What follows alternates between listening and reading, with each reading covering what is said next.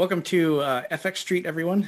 Make sure that you join us on YouTube by hitting subscribe, and you can follow Akash, my co-host, and we're both co-hosting. And you can follow Akash on Twitter at here, and myself at Just Analysis One.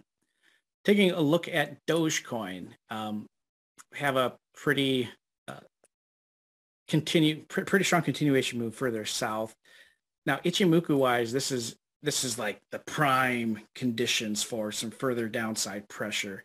The lagging spans below the cloud, prices below the cloud. There's relatively nothing here to stop it from going lower, other than just, I don't know, lack of sellers and buyers. I don't expect the 18-cent level to hold. When I look at the volume profile on the left, especially below 18.59. The volume profile, it's almost non-existent from 18.5 to 7 cents essentially. 7 or 8 cents. It's just a wide open drop. There's a bit of support here at 12.5 cents. That's also where the 100% fib expansion is at. I would see some temporary support relatively between 10 and 12 cents, but ultimately, I don't think it's outside the realm of possibility to see Doge dip even lower towards that 50% fib retracement and where the 2021 volume point of control is at. If we're looking at an Elliott, if we're looking at a corrective wave, that's well within that value area. I've shifted Dogecoin on my charts to bearish conditions in the RSI. I've got a bear flag on the composite index. We haven't met the extremes yet in the optics bands, so there's a lot of pressure here to the south end. When I look at the relative rotation graph, Doge is, currently it's in an area where it could outperform the market from a bullish perspective compared to its peers, but the aggregate market seems very bearish still, and that is kind of my outlook on it for going into the remainder of the week. What do you see, Akash? I'll make sure to share my screen here. Yeah. Right. So I am looking at two things here right now. The first thing is a potential double bottom formation here. It could bounce off of this level. But this resistance level here, ranging from 0.21 to 0.22, is really crucial. It needs to flip above this to have any kind of hope that it's going to rally higher.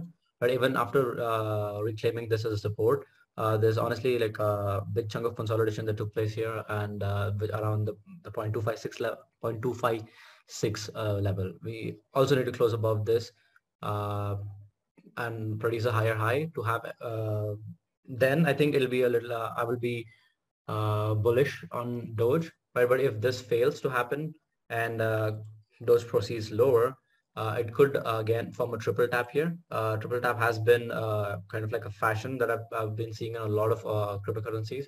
This could, however, lead to a run up to a 32% upswing towards this resistance level here at 0.212.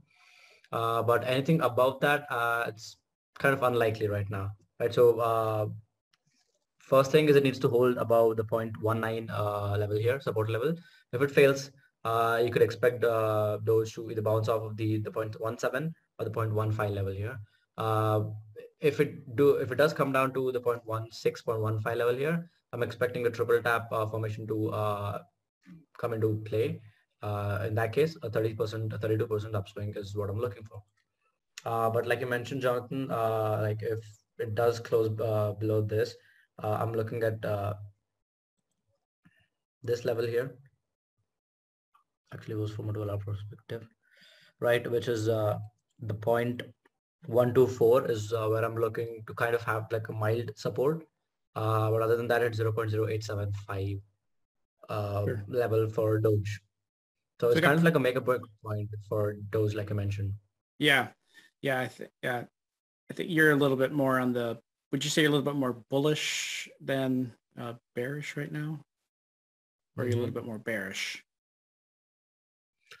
I am still on the fence right now because I'm looking at these levels, right? These three Sure. levels, 0.19, 0.17, and 0.15 is where I'm expecting like a minor bounce, which could, if the market structure of the if the market structure of the overall Bitcoin improves, in that case, yes, there's a possibility it could go above the support level here, the resistance level here, and then maybe even make a run at the liquidity resting above the 0.31 cents.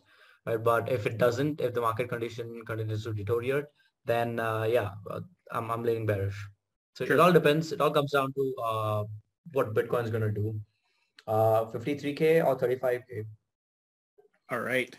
So yeah, we're both both of us are kind of leaning towards the downside move here. It's kind of the trend we are looking at given the risk-off nature of markets outside of cryptocurrencies, and cryptos themselves just looks very much like things are going to continue further south.